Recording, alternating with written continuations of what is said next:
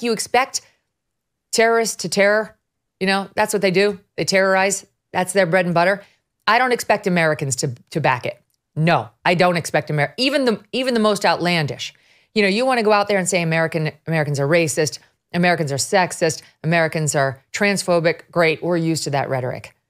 But to go out there and say Americans, like as Americans, we're going to support terror, we're going to back Hamas in the wake of its murder of families and children and innocents and seniors, that piece of it, I almost don't get, Emily. I don't get when we see our own citizens out there saying this crap.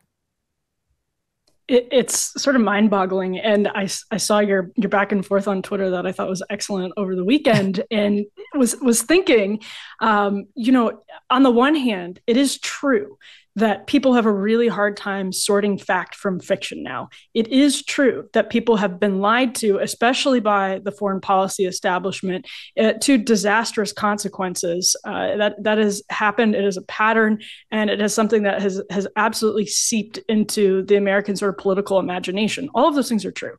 On the other hand, especially when we're talking about college students, especially when we're talking about students at the so-called elite universities, they are adults. They are seeing Hamas's live stream of these attacks, and they have adult brains that can be used to make up what is a black and white, right and wrong issue. That doesn't mean that there isn't historical context. It doesn't mean any of that. It means that this was clear. It was clear as day. It was black and white, and it's almost insulting to Hamas to say that they are not doing these things because they want the world to know that they're doing these things. It is their branding. Terrorism is their branding, and they're now telling people not to leave Gaza. They're on the record saying that over and over again. So it is black and white. And I think as adults, if you can't make up your mind up, even in the sort of glut and the muddied waters of social media, if you can't make your mind up right now, I don't know that you do have business joining the adult world in any of these leadership positions that we so often see Harvard kids graduate into. Well, that's the thing, Eliana, is that when you are, 17 years old, you don't have your fully formed views on the world. But, when you are, let's say, young 20s and you're out there at these college campuses or 19, 20, murder's wrong. You've learned by then it's not okay to kill babies, little civilians who are asleep in their beds. That's bad. Most humans have learned that by the time they go off to college. Doesn't seem like it should be such a high bar to require them to consider that knowledge before they sign these letters, before they go out to college campuses. And this is the way it came up over the weekend. Vivek Ramaswamy tweeted out the following. The Harvard student groups who co-signed the anti-Israel letter, and it blamed this entire thing on Israel. No quarter for the Israelis. It was 100% pro-Hamas. The Harvard students who signed that are simple fools, but it's not productive for companies to blacklist kids for being members of student groups that make dumb political statements on campus. Colleges are spaces for students to experiment with ideas, and sometimes kids join clubs that endorse boneheadedly wrong ideas. And he says he's against cancel culture, and it's bad no matter who practices it. Okay. I weighed in saying, this is your view as a presidential candidate when we're talking about, these are not kids who are like, I was a little liberal when I was pro-Greenpeace when I was in college. I was pro-choice and then I became pro-life later. These are young people who are out there demonstrating, writing letters as the murdering is going on of children, attacking the children, attacking Israel, siding with terrorists, Eliana. And as far as I'm concerned, I don't want anything to do with any of them. I am 100% pro-blacklist. It is not cancel culture. I don't associate with terrorists. I don't hire their sympathizers, and I don't recommend you do it either. First, Megyn, I'm going to ask your audience to excuse my voice. I'm a little bit hoarse, but I think this is a really healthy debate for the country to have, and I'm glad we're having it, though I'm sorry it's under these circumstances. This is not, I think blacklist is the wrong term for it. Student groups sign these statements, and we saw the hedge fund CEO, Bill Ackman, say, I want to know the members of these groups because I want to make sure not to hire the members of these groups to my hedge fund, Pershing Square Capital. Now, Vivek Ramaswamy, on the other hand, if he thinks these are kids who entertain silly ideas, he's free to hire them. There is no blanket blacklist. Exactly. Each private company is free to do what it so chooses. And I think it is a lesson to the kids who are members of these groups that these are serious ideas. These are serious world events. They should think long and hard before they sign their names to statements. That shouldn't be too hard for the careerist kids at the Harvards and Yales and Princetons and Stanford to understand. They understand that quite well, but employers are watching. And by the way, there are plenty of law school student groups and med school student groups that sign these statements. It is not just 18-year-old undergraduate kids. There are plenty of 25 and 30-year-olds who sign these statements. But every employer is going to make up his own mind whether he wants a signatory of one of these statements at his company. Plenty of them will decide they do. But those who don't, they are perfectly free to say, we don't want somebody who blamed the victim of a terror attack for that attack to work at our company. And we saw Ken Griffin of Citadel, who gave $300 million to Harvard, tell the New York Times this morning, absolutely not.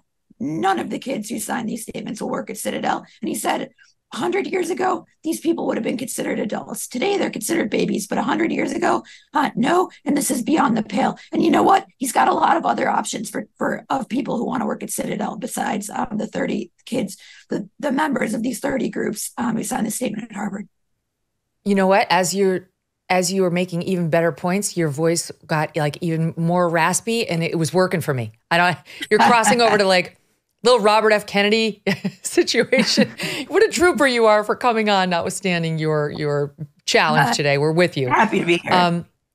But yes, this is exactly how I feel. If you want to hire these terrorist sympathizers, go for it. Good luck. I won't be patronizing your business. But they're not going to come to work for the Megyn Kelly Show. And I'm sure they don't want to, trust me. But there are large corporations where they wouldn't be outing themselves as one of these student groups.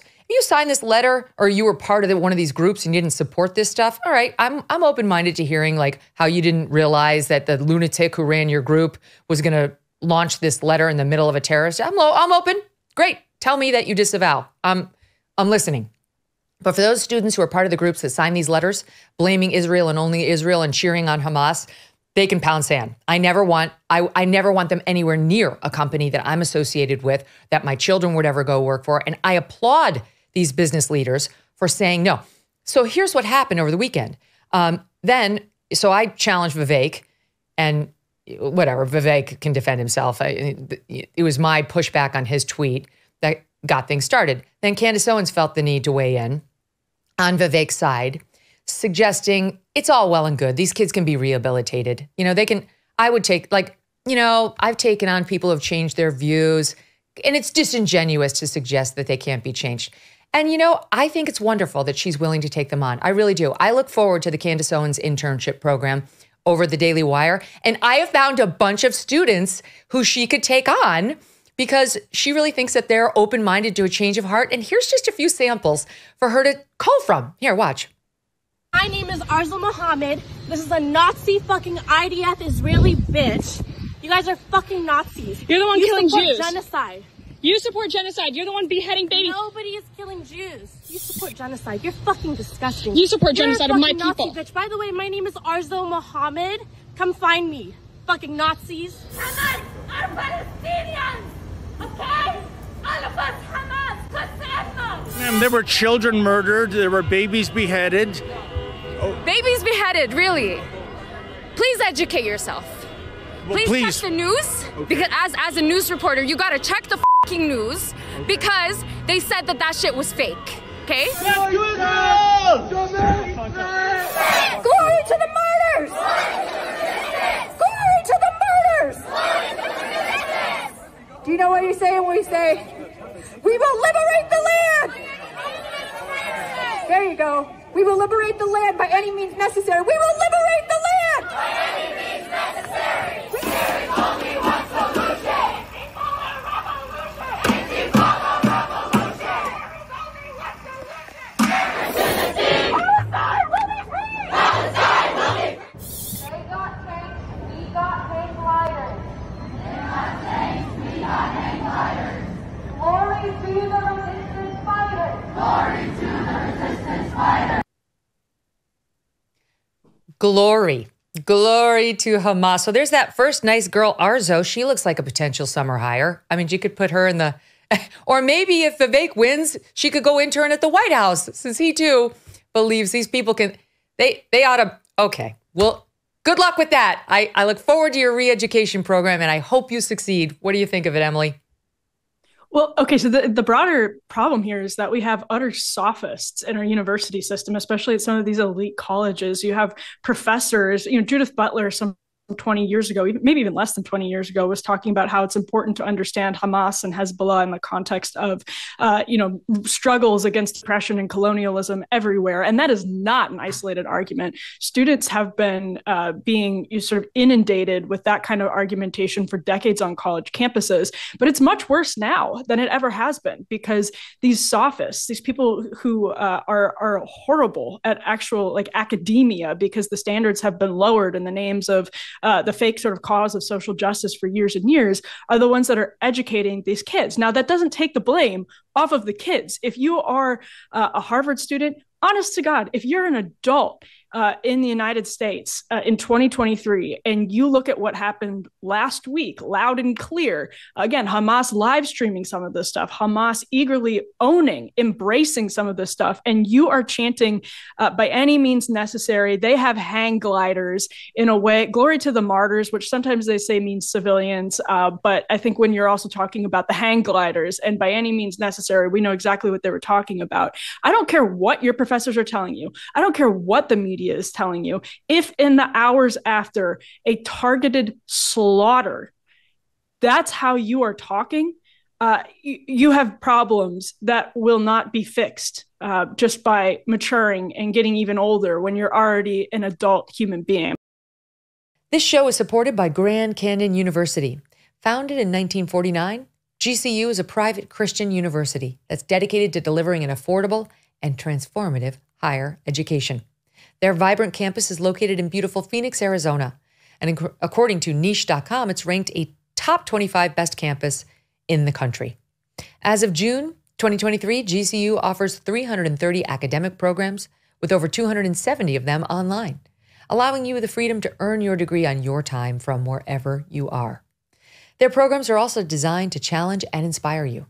At GCU, your degree, whether it's a bachelor's, master's, or doctorate, integrates the free market system and a welcoming Christian worldview. And they believe that higher education should be accessible to all. Learn more about GCU's programs, competitive tuition rates, and scholarship offers from your university counselor. They're part of the supportive graduation team that's going to take a personalized approach to helping you achieve your academic goals, walking next to you every step of the way. Find your purpose at Grand Canyon University, private, Christian, affordable. For more info or to enroll, visit gcu.edu. Hey, thanks so much for watching. If you like what you just saw, hit the subscribe button for more clips and full episodes.